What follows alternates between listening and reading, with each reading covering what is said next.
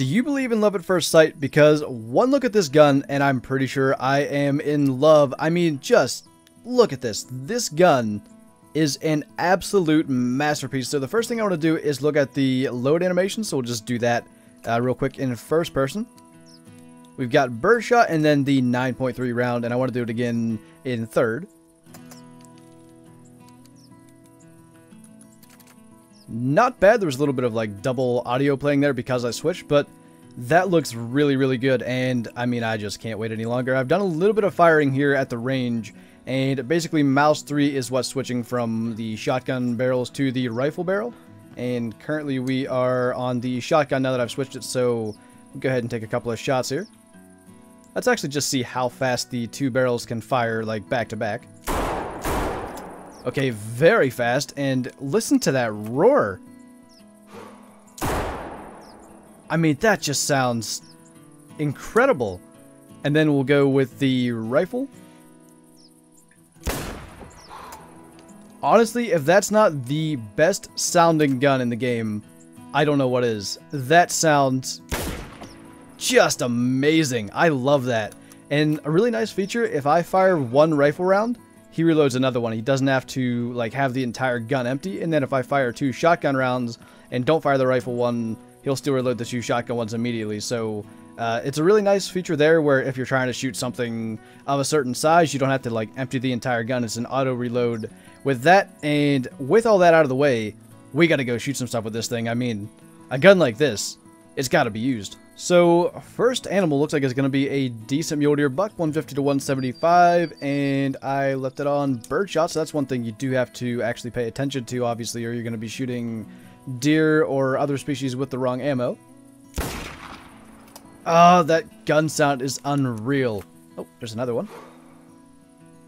I couldn't get my breath. This gun's insanely heavy. It is 5 units of capacity, so it's definitely the heaviest gun in the game, which of course makes sense. There's more barrels and general size of the gun than anything else, so it's very wobbly, especially down at the lower level. But in the normal 9.3 fashion, in one end of the mule deer and out the other, in a decent score as well of 167, but just blasted through the entire thing there at 30 meters, so I expect this gun to be just pretty much capable of dropping anything at nearly any range. I think bison might be the only exception to that, and we will test that in just a bit. And we've got another actually halfway decent buck, 155 to 180, and still rocking the 9.3 barrel. Honestly, that sound, I can't get over it. It's so good, and you can probably tell while I'm aiming, this gun is very, very wobbly, so being prone and maybe even utilizing like tripods or the shooting tripods, especially to level the gun up, is definitely a good idea and something worth considering, because like close range shots like this aren't a problem, but I imagine long range is going to be somewhat difficult to get those really accurate shots. But again, 30 meters away, that 9.3 round just blows through the entire mule deer from the shoulder blade and all the way out to the intestine, and another decent one at 157 score, but I want to try out the shotgun a bit. So we've brought out our old pal Radar to help us find something to get with the shotgun side of this absolute beast of a gun. I did take the scope off to try out the open sights a bit because there's a good chance we might be flushing a pheasant or spooking a rabbit, so he is onto something already, and we'll see just what it is and see if we can get it. Alright, he is pointing to something, and we just sent a rabbit? No, we didn't send it running yet, it was just hopping. But it should run in just a second. I think it's, yeah, it's actually hiding right there. And if there's anything left, we should have something to claim. That actually counted as a right ear shot at 8 meters, but it did actually drop it immediately, which is somewhat insane for a 16 gauge, but 1281 score. That is a little bit of testing with both the barrels. Now we're going to head over to White Rhyme and see if the 9.3 in this gun is as powerful as the 9.3 in the newest double barrel we got. So under like 75 meters, the 9.3 double barrel that we have, the over-under will drop a moose with a double lung shot. So I'm just kind of working my way into 75 on this little bull. Hopefully he will stay there and just kind of be broadside for us. We're almost there, so I'll just get the gun ready. We are on the 9.3 barrel, and I'm going to assume we're at 75 here. Holy, the wobble is real though. Don't know if that was double lung, but he kind of started moving, and I didn't want him to end up at a non-broadside angle, so we'll go up and see what happened. Definitely a lung shot. There is lung blood everywhere, though I kind of do feel like it would have been a single, because a double lung, if it didn't drop from that yet, I would be very surprised, but we'll find out here in just a second. And yeah, it was just a single lung. I imagine he probably turned as I shot, but good little test there for what happens on a single lung with a moose. So what we should see with a bison double lung shot is like a wound time of 6 to 8 seconds. I'm going to go prone because the wobble with this gun is very, very real. And if you can just stop. It looked like it was getting ready to charge, and honestly, I didn't see that I hit it. I did.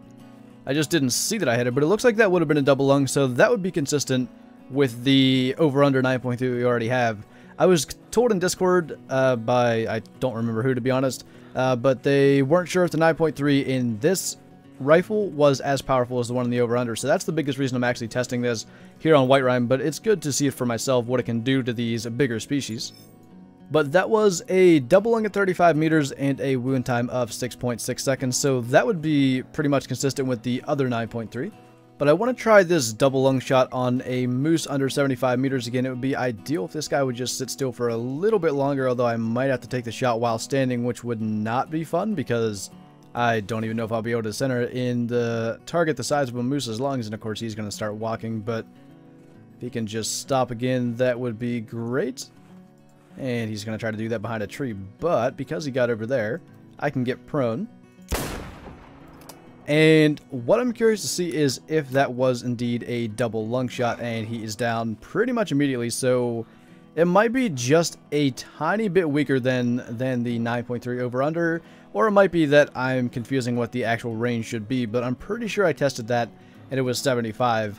But either way, I mean, quite clearly, this gun has a ton of power, so I probably want to end with water buffalo. I know they're actually weaker than bison, but it's just fun to take down animals that go up to 1,200 kilograms with a single shot, and I gotta be honest, I just want to hear this gun shoot more. It just is so incredible.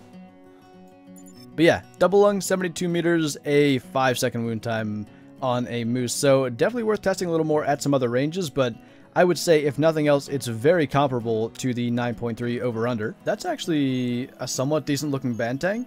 I can't tell because he's very hidden, and I'm really not too sure how this shot's going to go. Just because, like, this gun's so heavy, and I'm probably going to do the kind of crouching forward trick. Yeah, max weight. Decent-looking horns. Decent-looking downed bantang. And, guys, I gotta be honest. You all know the 4570 Buffalo rifle is my favorite big rifle. I think this gun might have changed that. I mean, the sound it makes when it goes off with the 9.3 chambered is just unbelievable. I love it. And that's just hitting level 2 there with it on that dropped bantang, who looked really, really solid. I don't think that was the max score estimate, but he might have been like 150s. It's so hard to say without seeing the actual like spread between the horns. But it figures I'd come out here to hunt water buffalo and get the worst water buffalo spawn it would seem possible, because like 1,000 meters on this map without a water buffalo is almost unheard of, but we're actually just crossing that mark now, though maybe we could have got one in the last 100 or so where we dropped this bantang instead, but he actually looks really, really solid. I'm not too displeased about the fact that there's no water buffalo when this guy was standing in front of us. And yeah, a 150 bantang, not my best shot, intestine, stomach, liver, but still dropped him at 163 meters. That is just unbelievable. And I had to go into trophy shot mode here just to see what the poses are like. It seems they are shotgun poses, because you have that one for the casual, but I'm not actually sure. But either way, I think that's probably the one I like, and I'm dropping my bantang, but we'll pick him back up there and get a trophy shot of him with that beast gun. I mean, just look at that. It's so good looking, and it's just huge. Like, it's a massive firearm to carry. And there is the water buffalo we've been looking for. A decent little male. A 200 to 245 score, and let's just see if that's a male that's actually calling. It is a female, so we'll just try to drop the male that's out here in front of us. And once again, if I can get prone, that would be great. And I wouldn't mind using a bit of range here. Apparently I'm going to go from crouched. And probably a single lung, I don't know. It's kind of tough to get the shot really lined up with that wobble, but we'll see. It could have been a double lung, and the fact that he was actually a little bit too far away to drop. He definitely didn't make it too far though, and that shot looks decent, so I'm kind of curious.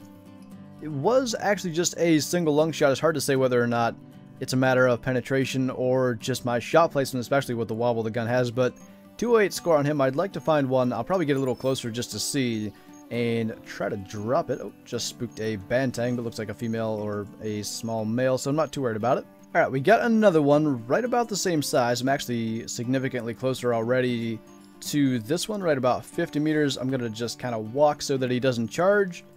And actually, that is a pretty solid angle. I wish he wouldn't have stopped behind that, but I'll just walk so we have a clear shot. That is more what I expect. And just the fact that I can have like a 1-ton creature in front of me. This gun goes off with the sound it makes, and he just dropped in his tracks. I love it. I think it's so cool. And yeah, that had to be double lung. What did that say? 190 to 205. I'd love to see that pig, but they are a royal pain to track on this map. But yeah, double lung 208 once again, actually. And 37 meters away, it's right front leg again, so I shot through the exact same area and ended up getting double lungs. So that's, again, it's hard to say if it's penetration because it might have been the angle I shot last time, but it might actually be that there is a maximum distance where you're getting both lungs. There is our pig with not crazy tusks, but decent 960 to 1070. And, I mean, that's, what, 50 meters, probably less, and I really struggled to keep that centered. Like, this gun, it's going to take some serious leveling up. I definitely recommend maps like this, or White Rime Ridge, where you can kind of run around, get kills on big animals, where the lung area you're aiming at is so big that you're more likely to hit it until you get a decent level, because it is rather difficult to control these shots. But hey, a 1000 pig, I think that's only my second one off this map. 45 meters away, I did end up with a shot in the brain, but definitely not an easy gun to control by any stretch of the imagination. And as I always like to do with these field test videos, whether or not I would recommend this gun, and I really do think it speaks for itself. The gun itself is 899 EM and the scope was nearly 400, I believe. But it's basically two guns in one. You can hunt actually every species in this game with this gun. This is the only firearm that you can do that with. There are the bows, of course, you can hunt every species with, but this is the only gun that has that option. So there's that. That's why it's definitely worth the EM if you want it. And does it offer any advantage over, say, like the 9.3 over under, other than actually having the shotgun barrels on it? Not really. So it really depends. Like, obviously you could probably tell I am like more than thrilled with this gun, and I'll probably be using it in all of the near future videos. It's a great gun to have, and just the sounds and the look of it are really top notch. Like, I really do think it's one of the best looking guns in the game, and definitely I think it's the best sounding gun in the game. So you can make your decision based on that, but I really do love it. So with that, thank you guys for sticking around to the end of this video. It is very much appreciated, and I will see you next time.